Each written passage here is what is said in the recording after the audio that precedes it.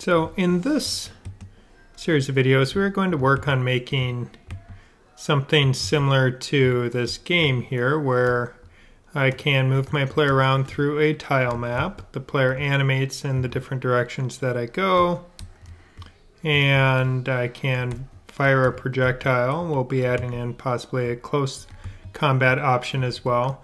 Currently we have wandering monsters. We'll be looking at having chasing monsters as well.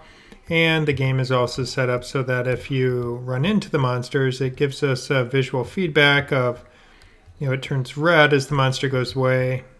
The white one is more damaging than the other one, so we can see our health is going down pretty bad. I run out of health, and currently the scene restarts. Now, if we can make this scene restart, that means we could just as easily shift our game into game over screen, whether it be a win screen, lose screen, etc. So we have different capabilities that we will be adding into this project as we move forward.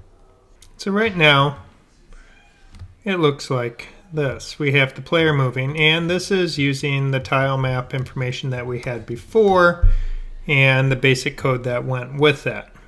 As we go into this, we're going to do things a little bit different. Down the road, we could look at using Webpack and Babel and some of these other tools that would help for automating the process. So we could now use JavaScript modules, imports, exports, all of that stuff. But right now, to keep things a little bit simpler, we're going to start dividing our script into multiple files so that we are able to better control the whole management, so that our code doesn't become too much. Because when we look at what's happening right now, we have a lot going on. So this particular game scene, it has the player, all of the player's logic is baked into the game scene. So, that's not really a good construct or way that we want to organize our code. So instead, what we want to do is separate this out into its own class so that the player is taking care of the player's business. So our main scene just says, hey, I want a new player. Boom, done. And then the game scene can say, hey, player, you can collide with the walls and all that, which it's doing already. And then we can figure out how we want to handle other collisions. So when we have enemies, we can have weapons, all these different things. We'll figure out how to deal with that. We'll use callbacks, etc. as we factor it in. So starting with this core shell of using a simple tile map. So we're loading in the tile map, and we built that using tiled. So we have our tiles graphic, we have the JSON that came out of tiled, and then I have a sprite sheet that I am bringing into this, and the sprite sheet looks like this. So currently I have it set up, I'm using the frames for the slime. We could use the other characters on here if we wanted, and we could add that into it as well. We have the player's weapon that they fire out. We have the particle that we're using for it. Now if I go into the sprites, I have used Texture Packer to write some JSON so that we can work with the skeleton file that has these different frames. So it's just another way of working it, and we will explore that as we work through this whole series of videos. So going back into the game scene, we can see that there's a lot of stuff going on here. There's some things that are a little bit different than what we may have done previously, so we will talk about all of them as we start rolling forward with it and separating things out into our appropriate classes. So with this structure, what we're going to do is we're going to add in our base player to get this working. But what we're going to find is that our player, as well as our enemies, are going to have some shared language, some shared code that is part of how they're constructed. And because of that, we can make a parent class that then they are going to extend that class. So when we look at classes here, we can see our game scene extends phaser scene. So then we're going to end up making classes that extend the phaser game object sprite class so that it builds upon that, and then we can make our player extend on that class, our enemies extend on that, so then we don't have to then duplicate the code that is part of that. So to do that, what I can do is go under scripts and I'll say new file. And the new file that I'm going to create here will be entity.js. I'm just going to minimize assets. I don't need to be looking at that right now. And then class entity will extend, and it's going to extend phaser.gameObjects.sprite.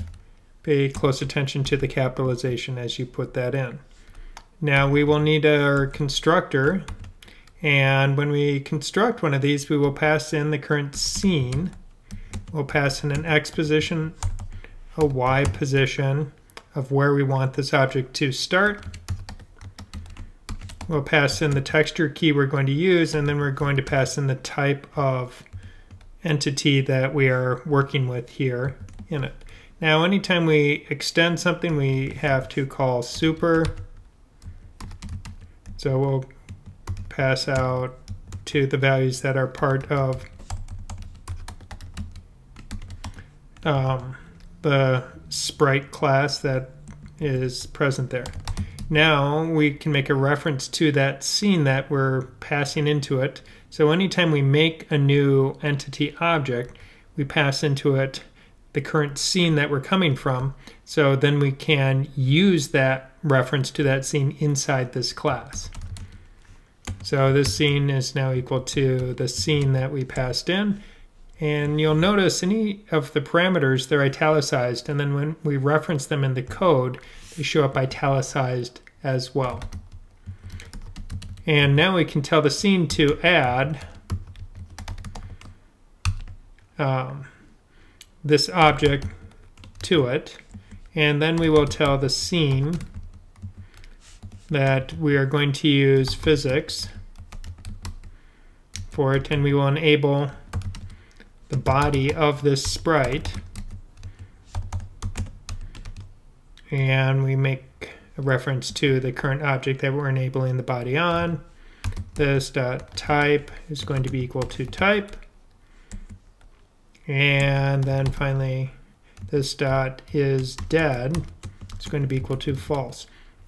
So we're going to be using this isDead property later on in our code. So instead of having to add the isDead property directly to the class of the player, to the different enemies we work with, if we put it in this parent class, then we don't have to repeat it. We can now know that we have access to it. So anything we put here, we will have access to inside our individual classes. Now that we're done with the constructor, we're going to add a method, and this method will be explode. So we will call this method when we are done with an object. So we'll say if the object is, so anytime now inside the class, when we use the word this, we're referencing this class object. If we're inside game scene, when we reference this, we're referencing the scene. So this is one of those words in JavaScript programming that gets a little bit murky to keep track of sometimes, because it is bound to the current set of kind of curly braces in which it is appearing. So that's why we have to be aware of our surroundings. So if we're not dead, then we will set isDead equal to true, and then we are going to eliminate ourselves from the scene. And I like to send a message so we know that it happened. And the message we'll use will be entity explode, so we know where that command is coming from. And looks like Ended up with a curly brace that I don't need, or I mean a parenthesis that I did not need. Okay, so that now finishes out my entity. So we'll come back to this down the road, and we'll be adding more and more features to it as we progressively add more content into our game structure. Now if I go under scripts and say new, this time I will say player.js, and now we add this into our project. So we'll have class player extends entity, and now we'll have our constructor. And in the constructor, we will then reference scene x, y,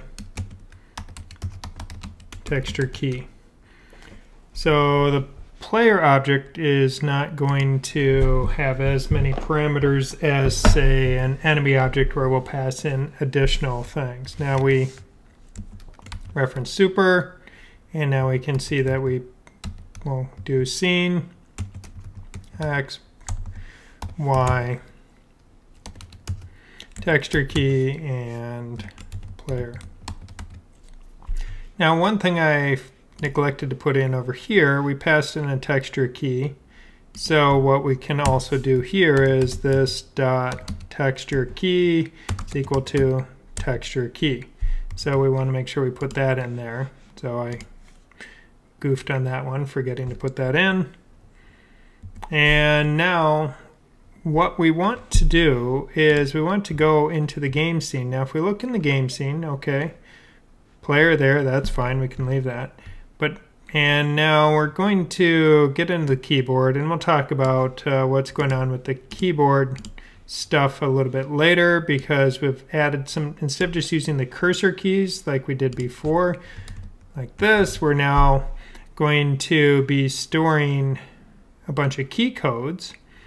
And when we store those keys, we're adding them in left, right, up, and down, but also WASD so that you can use either while you are working. So we'll look at that in a little bit more detail. But what we want to do is go down and go find the player section here. So currently we're adding the player like this. And instead of doing that, what we're going to be doing is saying, we'll make our statement a little bit different. Now I do have some other things in here that I'm going to move over into the player, because there's no reason to have this information, all the animations, contained inside the main code.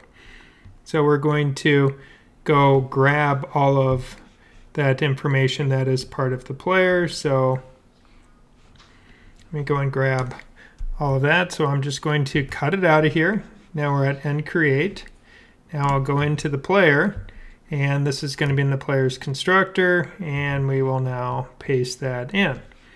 So we're going to set the frame rate, and we can decide what we want the frame rate to be for our player as we work with that, and how fast we want it to work. And what we also are going to want to set up here is make a reference. So currently we say this.anims, but what that really is saying is we want the current scene. So the scene we've passed in, we want its anims to be the reference here, because just by saying this says the player anims, which the player doesn't have animations. The scene stores the animation information, because the animations are just simply saying which texture and which frames we're seeing. Are they repeating, and at what frame rate? And then we can tell whatever sprite we want to play whatever animation we want. So we could have even one animation that's just a global, kind of explosion or death animation, and we could reuse that for anything by just saying, hey, I want this sprite to play this animation. So the animations aren't really sprite specific, except that we usually are tying the artwork to a given sprite, so it feels that way, but the reality is it's not. So I'm going to make a variable here. I'll just refer to it as anims, because that allows me to cleanly fix my code here. And then I'm going to tie it into the scene we passed in, the scene's anims right there. Now, all we have to do is clean things up by getting rid of the word this. So I am Alt or Option dragging, depending on your platform, because that's how we multi-select inside of VS Code. Got a bunch of deletes there. That cleans that up. And now, instead of referencing that, we can say this dot texture key. I'm just going to copy that, which I could have multi-selected, but this is a little trickier one. So I know there's 4 of these, so I just have to make sure I get all 4, otherwise we can get some weirdness happening down the road. Now something else is, as we're doing this, realistically we could generate all of these animations. We could even make an animation class and store it so that we would have a method for generating or creating our animations. And if we were consistent in our naming structure and how our frames were made and everything, we could automate this whole thing. So we just have a method, we just say what I want and it now generates it, so we don't have such duplicative code occurring as we work our way through. Now when we look here, we're going to set our idle frame. So the idle frame will be the frame that we're using. Now if we had idle animations, we would have 4 more idle animations, but this character doesn't. It just has simple 3-frame loops for each of its different directional walk cycles. So we're working with that. But now when we get further down here, we're in the player class, so we don't need to tell the player to do it. We can just say we want this item to set its frame equal to what we have here. Now the next thing that we can do as we work our way down is we're going to set an update method. And now inside the update method, this is where we are going to move all of the information that is inside the game scene inside the update. Well, actually pretty much all of it, because all of the information here has to deal with the player. But we're getting to the point that we've made a lot of code, and we probably are going to want to test things before we get too much further, just to make sure that things are working as we expect them to work. So currently we say player we add it as a sprite, but now that we have made a class for this, we're passing in some information to it when we make it. And to make an instance of the class, we just simply say new player. Now if I just comment that out right there and go here and put the opening, because it is a class and it's saved, it shows me the different items it's looking for. It says scene X, Y, texture key, and it's going to be of type player. So it's nice that it gives me that code hinting. Now it doesn't give me better code hinting because it says scene any, X any, Y any, texture key any, because we're using JavaScript. If we migrated to something like TypeScript where we could type those variables, then it would even tell me what kind of information that is expecting for each one of those values. But we're not going to do that today. So I already have most of what I need here. I can now just simply say this, and this refers to the scene. Remembering, anytime we see this, when we're in the scene, we're referencing the scene. We're referencing the position we want it to show up, which texture key we are going to be passing in for that object. And now when I look here, I can see that I have a bunch of things going. So I'm going to save the player. I'm going to save my game scene. And if I go over into my browser and look, I'll see I now have an error message. And it says player is not defined at game scene. So let's go back into here and try and figure out what's going on. Well, it said at line 63, well, player is there. I see player here. I see player here. But when I look here, it's not there. So we haven't loaded it.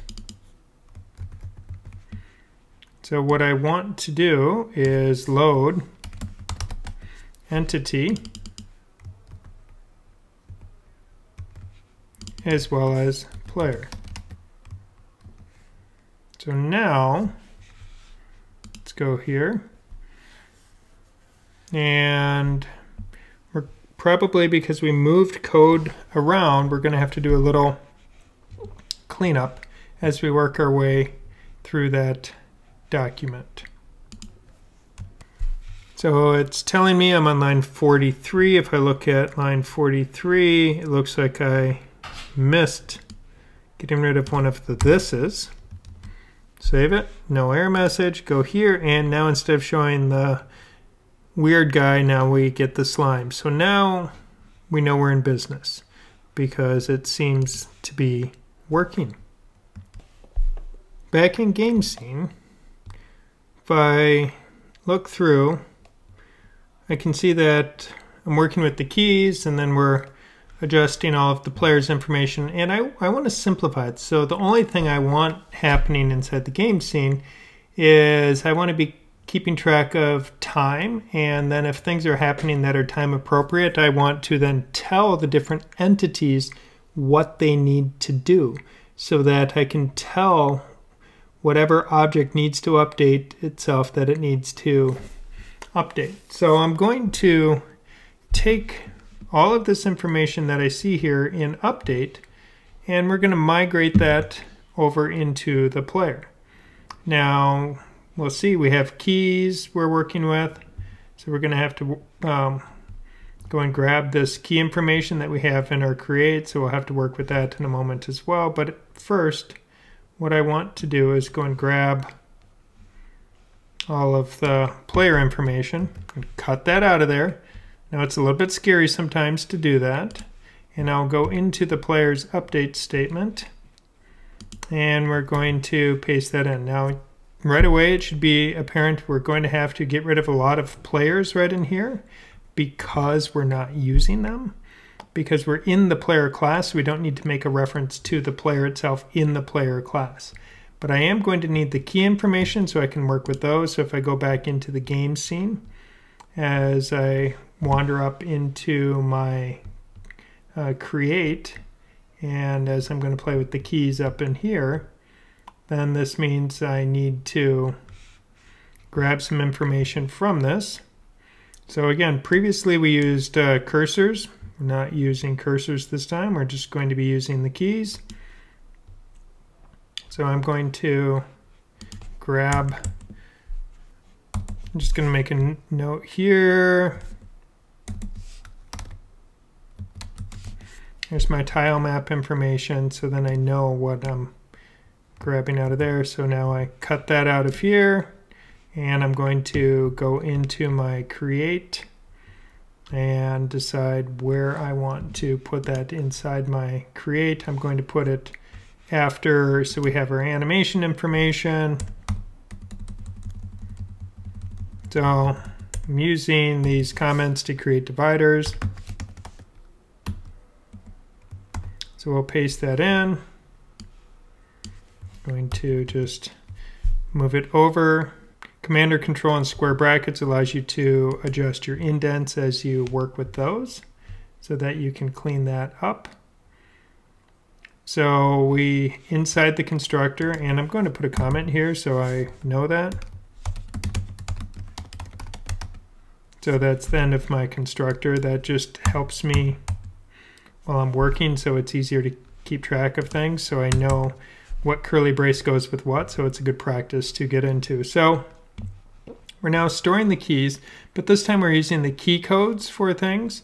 And when we reference key codes, we can then store them as keys, but then I can reference the names of the keys that I want to work with and then reference that inside my code that I'm working with down here.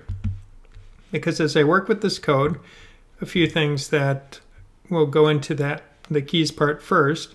So if I press left or if I press A, because thinking WASD or my cursor arrow keys, I want A or the left arrow to move me left, and I want W or my up arrow to move me up, right and D for